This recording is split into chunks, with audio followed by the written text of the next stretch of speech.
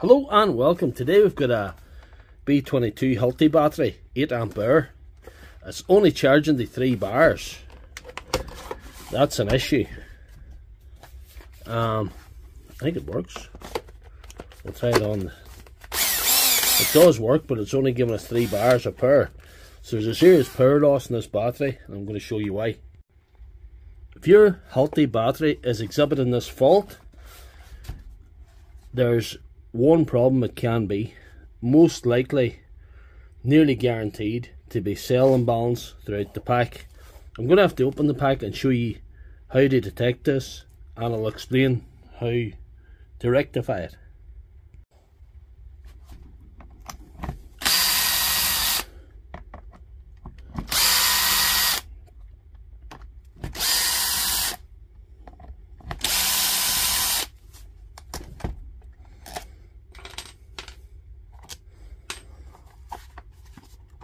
Right, with the screws out, you just slide the bottom off. You don't need to interfere with the top at this stage. This one looks like it belongs to Pablo Escobar or Scarface or something. But anyway, we'll rectify that now.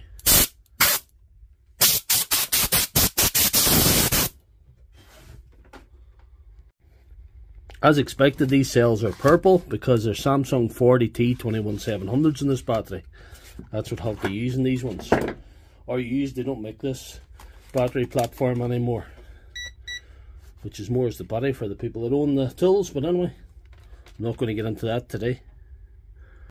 So to detect this problem and detect where the issue is, here's what you do. This multimeter has to be set for DC voltage, and you have the red probe and the black probe, and the positive will have this type of shape. The flat one is a negative, the one that's raised up is a positive, and they'll go from positive to negative the whole way along. Positive, negative, positive, negative, positive, negative, positive, negative, positive, negative, positive, negative, that sort of way. So you measure the voltage all the way along in all the banks of cells. That's 4.14, that means that's a fully charged bank of cells. The reason why it stopped charging is one or more of the banks of cells have reached their maximum, and then the charger can't charge anymore, which is a good thing because you don't want it overcharging the cells either. 3.73. You see this third one on here? I'm going to mark it with a little pen. Just here. That third one on is showing 3.73 volts. That means it's significantly lower than the first two, and that's where the lost voltage is. Guaranteed. There's 4.14 in this one. 4.14. 4.08. That's a little bit low, but not significantly so. It's enough we could maybe let it go. That's 4.13. So the third bank of cells is the one we need to target. And I'll tell you how you do that. I have a little charger called the LiPro balance charger. It's an Imax B6. And that's designed to charge the whole pack, individual banks, and certain numbers, whatever you want. Whatever part of that battery we want to charge individually, we can with that. This is the Imax B6 LiPro balance charger, and you set this for how many. It says 6S there, that would be to charge the whole pack, but we can adjust this down to 1S because we're only charging one bank of cells. I'm only bringing it up. So we have to get the polarity right. And I know because I know, but I'm going to show you how I know what polarity is, where it goes. There's a negative on there, and there's the positive. We'll get a good purchase on there. If you're unsure where to put the red one goes in the positive, and the black one goes in the negative. So we're going on here. You see that's connected here. That's the positive side, and that's the negative side there.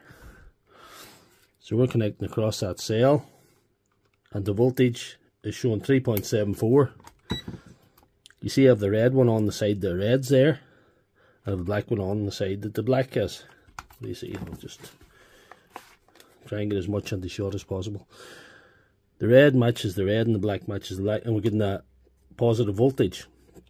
You'll know if you've got the polarity wrong. If you put the black probe here on the positive side and the red probe on the negative side, you'll have the polarity wrong. And there's another tricky thing. Cells, when they're really bad, they can reverse polarity and they're unsavable at that stage, but we'll not get into that today. So we're back to the recovery process. We have the terminals on the right place, you know, and we're just going to press the button here, and then we press and hold to charge it. I'm going to hit it, and that should bring that up fairly quickly, you know, because it's only one bank of cells. I am putting 6 amps on. That's usually too much, but for the interest of this video, I'm going to speed the process up so I can give you a video and deliver to you quickly. So what you want to see is that's putting near enough maximum voltage into the cells, into a pair of cells, and you'll know you're getting near your destination.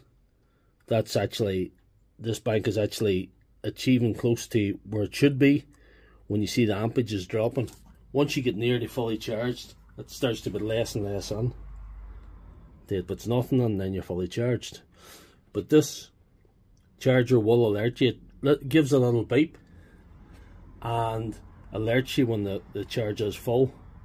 So I'm going to leave that charging and stop the video and come back when it's done. For those gentlemen in the comment section who say put a wire to the positive from the positive terminal from another battery and put a wire from the negative terminal to the negative terminal from another battery, that will not correct cell imbalance. It will not. It has more chance of actually damaging the cells than correcting this issue. It'll not do it. This is the only answer. This is a very safe method of doing this because it'll not overheat the cells. It'll not destroy the cells. It's a very gentle sort of way of bringing it back. There, knocked it off. So I haven't changed the settings in this. You can see the ampage has gone down a little bit, and the voltage is up to maximum now, 4.2. It'll not probably go on a hair in that. That's the voltage that the charger's putting into this. That's the ampage it's putting on. As she gets closer to 4.2, the ampage will drop here. That's 10 minutes, so it's not doing too bad. I would say another 10 minutes will make a bit of a difference. It will not complete the thing. Right, that's 109 minutes now. That's, you know, I don't know, that's a romantic comedy you could have watched, or an action comedy or something, instead of standing here. But anyway, see, it's gone down to low ampage. It's took a hell of a long time, but I'm going to switch it off now and check the voltage of this bank of cells that we have charged. Remember, it's the one with a little black dot on it, and we'll just check it. You can check it from one side to the other with these wires, you know, as the wires are connected. Or you can check it down here, it doesn't matter. 4.18. So it's a little bit higher than the rest. We overcooked it a little bit, but it's alright. It's not significantly so.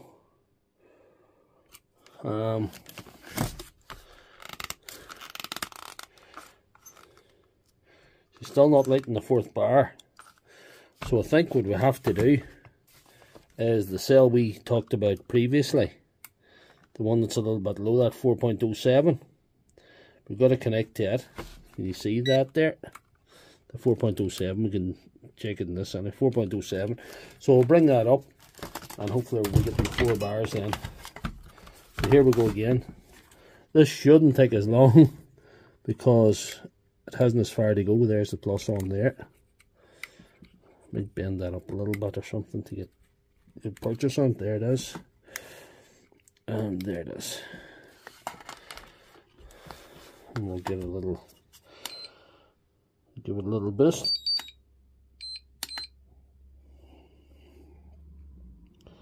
This should not take as long, but you know, I see the voltages, or the ampage is dropping right away.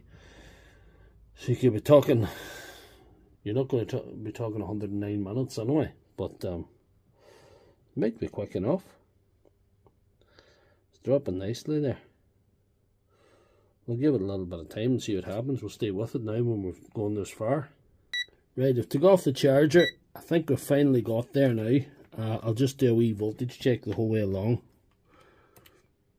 4.12, 4.12,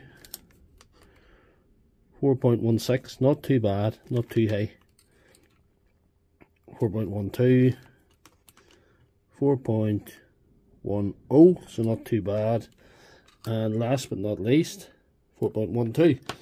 So I think we've got there. We'll put it together and try it on a drill.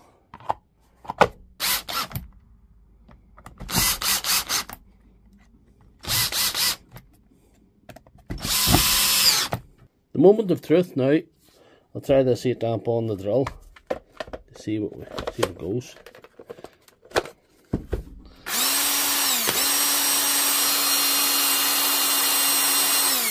Going well, and I think there's an extra kick off it, so because we restored the voltage in that one.